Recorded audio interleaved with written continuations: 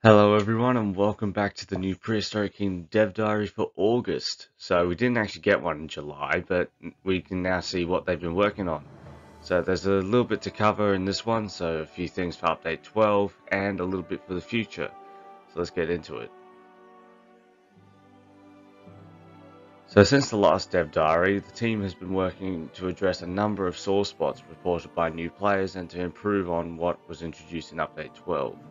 To start off with, camera controls for panning and rotation will be updated to better support laptop users with new optional keybinds, including a toggle that switches the Q and E keys from raising, lowering the camera to rotating it left and right instead.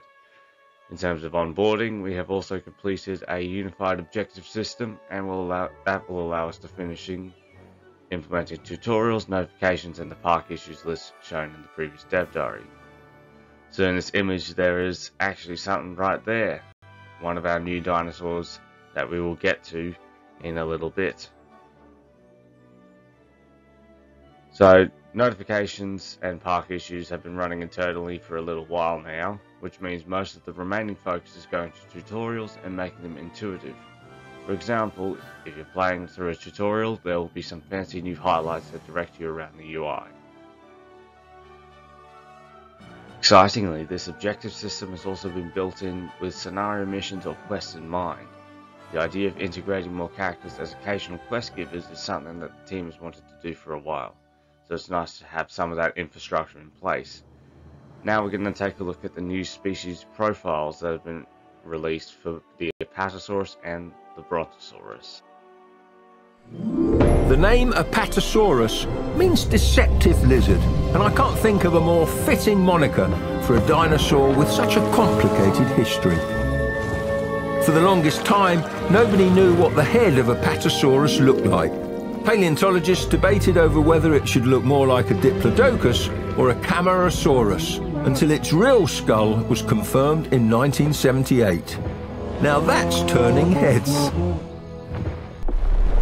That sound you're hearing isn't thunder, it's the earth-shaking stomp of a Brontosaurus. These dinosaurs have been shaking the big screen for over 100 years, starting with one of the first ever animated films, Gertie the Dinosaur. Gertie was never the best behaved dinosaur, so hopefully we won't have as much trouble trying to keep this Brontosaurus in line.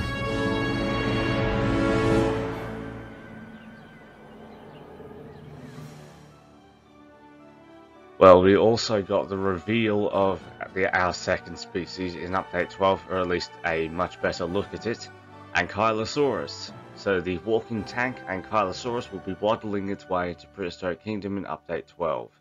This armored dinosaur features rows of large protective osteoderms and a club tail perfect for battering the shins of deserving predators everywhere. Alongside its much older relative, Solidosaurus, this will be the second Thyreophauran added to Prehistoric Kingdom. Yeah, I'm looking forward to many more as well. Hopefully Stegosaurus at some point. But yeah, Ankylosaurus looks great here, and we also got an image of it living in a sort of wetland habitat. And yeah, this skin's looking really nice. This cool mossy green. I feel like the skin was also called mossy originally, but I can't really recall. But I'm looking forward to seeing many of the other skins as well, as I'm excited to see what they have come up with. So moving on to a few other things. So what's a zoo if the visitors can't see properly? Update 12 will be bringing a variety of back-end improvements to guest visibility that better supports extremely large and small exhibits. Visitors will also show more realistic crowding behaviours as they try to congregate closer to where visible animals are.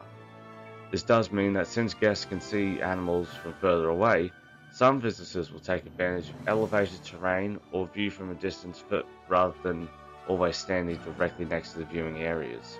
Foliage, fences, scenery and buildings can be used to block guest sightlines and create a more curated experience, just like a real zoo. When Update 12 releases, there will be many changes made to alleviate some of the efficiency woes experienced by players. Staff will not only carry more resources, but will also queue up multiple tasks at a time. This means that keepers will be able to refill multiple feeders in a single trip, picking the shortest path between all destinations if possible. Inside the staff management menu, players will eventually have the option to set the maximum skill level their employees can train up to. By training at the staff center in their spare time, a worker can increase their skill level, unlocking perks that boost their efficiency depending on their role. Oh, hang on, that's not part of the same sentence, damn it. Depending on their role, these perks may come in the form of buffs, such as reducing the time it takes to gather resources. Each job type has preset perks depending on a worker's skill level. There is no RNG. As employees increase their skill, they'll bump up into a higher wage bracket.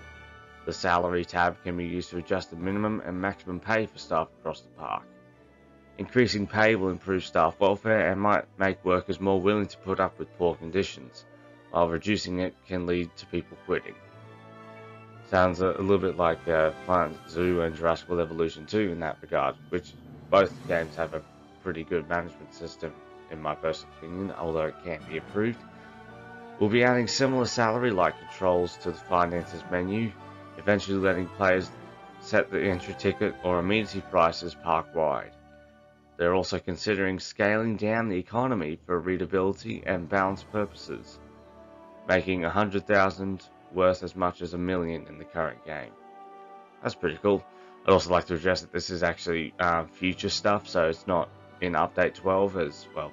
It is concept art, so yeah, this will be probably in update 13 or 14 even. Now I know something people have been all excited for since it was first announced, the babies. Yes, the team is still working on them. Between creating and implementing all the new species that have arrived this year, they have been working on the assets for ontogeny where they can. They are currently making their way through painting a lot of baby skins, creating blend shapes for all the growth stages, and prototyping animations. Honestly, I'd really like to see Jurassic World Evolution 2 and Planet Zoo to do this. I'd love to see ontogeny in both those games. So they're working on it, but it'll take some time to do properly, as it'll not only touch every animal, but all the related animal systems, both in terms of gameplay and on the technical side, like AI, locomotion, inverse kinematics, etc. For this month, however, please enjoy this early look at the baby Apatosaurus blend shapes. It's using a temporary baby skin and a normal map, but the final design shouldn't be too far off. Well, it looks really nice. It does remind me of a couple of the sauropod skins actually in Jurassic World Evolution 2, but yeah, it looks really nice. And you can see they are a lot smaller than the adult Apatosaurus. So it's going to be really interesting to see how they blend to, well, create that giant sauropod. To cap out the dev diary, there is a tiny bit of animal AI news. Throughout August, the team have been working on that animal awareness system. When it's finished, this will let animals effectively see and hear their surroundings, recognizing and prioritizing entities based on their size, loudness, etc. Basically, this will allow animals to determine whether a predator is approaching, like these Tyrannosaurus with this T-Rex. So think of it as a gateway to more requested behaviors like fleeing and conversing between animals. Once it's finished, there will be a lot of exciting stuff to build on top of it, and I can't wait, honestly. That is going to be so cool. Fleeing and conversing, but also it could lead to the predator and prey, although I guess that's kind of into fleeing, but yeah, the predator and prey relationship there, where a herd of dinosaurs notices the predator and then judges their next move based on where that predator is. So yeah, that was our August dev diary. A lot of exciting stuff coming. And yeah, the Ankylosaurus looks fantastic. The Brontosaurus and Apatosaurus look fantastic in game. And yeah, a lot of new management features coming in Update 12 as well. I mean, on the trailer it says that there's going to be a new map, I think it was, and a new modular theme. However, we haven't really seen much on that yet. So I think this is going to be an update for the end of the year. And yeah.